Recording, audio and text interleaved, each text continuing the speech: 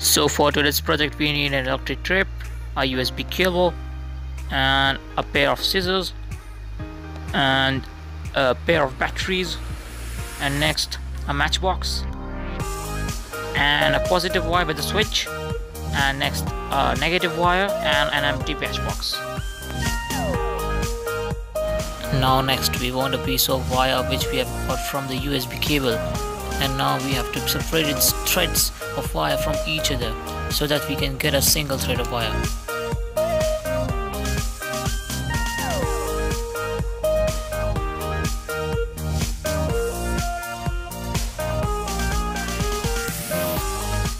Then after taping the batteries, put each of its wires into its respective positions.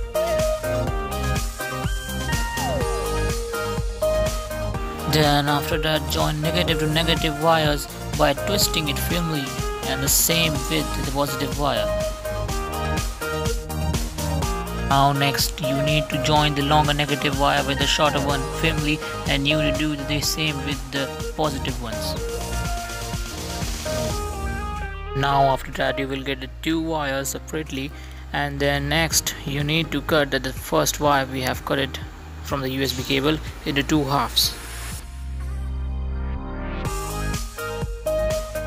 Now after that join the two halves of the wire. Now join one of the wire with the positive wire and other with the negative one.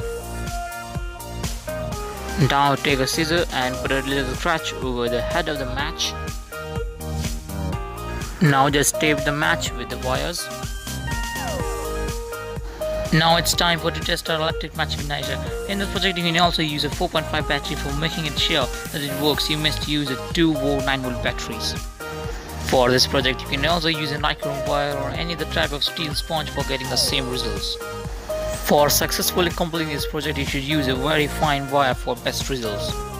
And here my project successfully completed by igniting the electric match.